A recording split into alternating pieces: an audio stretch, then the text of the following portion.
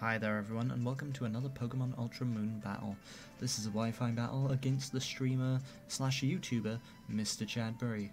I hadn't heard of him until I found his Twitch, but he does have a pretty big YouTube that I'll link in the description. And challenged him to a battle, and this is how it went.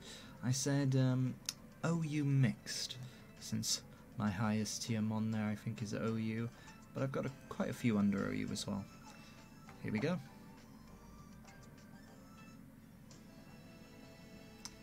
I don't know which music this is.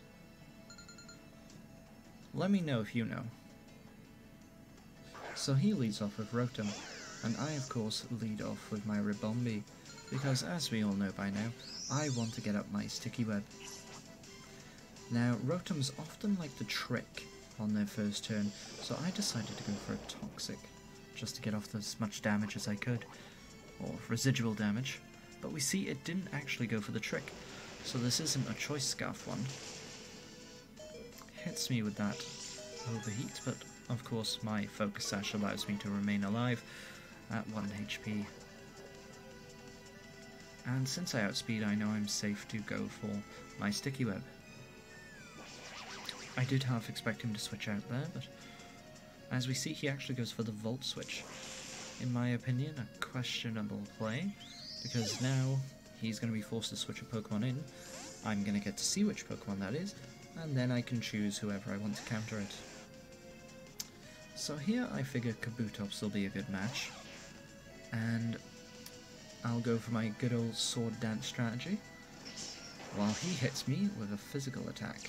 Does very little damage, activates my weak armor, which lowers my defense but doubles my speed, and unfortunately I get flinched.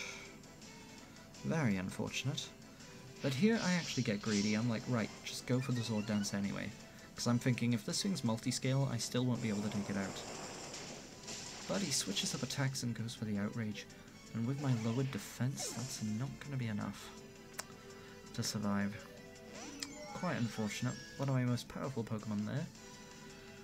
But now I bring in the Togekiss, who of course is immune to Dragon. I decide to get a Wish up here, and I'm debating whether I should switch or not. But here I decide to stay. I want to break that thing's multi-scale if I can. But he switches into Rotom. Very unfortunate, as I went for the fairy move Dazzling Gleam, which is resisted by fire. This is my more bulky, wish-passing, heal-belling Togekiss. I decide to see how much the Rotom can do to me, and it does a substantial amount. Quite unfortunate, as I just go for another wish. Now I have the choice of protecting and recovering all my HP, or switching into another Pokemon. And here I choose the former. Going into Kira, my Gallade, to absorb that wish. We do avoid the Overheat, which is beautiful. That's payback for getting flinched with Iron Head. So of course I Mega Evolve. I am a bit worried that maybe this thing has Will-O-Wisp, but I know 3 of its moves so far, and none of them are Will-O-Wisp. I'm going to take the chance. So I go for the Bulk Up. My opponent here was starting to laugh, thinking he'd got me, but I did not go for Sword Dance. I went for good old Bulk Up, fixing Kira's less than great defense stat. Now with my defense and attack at +1, I can just Drain Punch everything, recovering my HP while doing massive damage.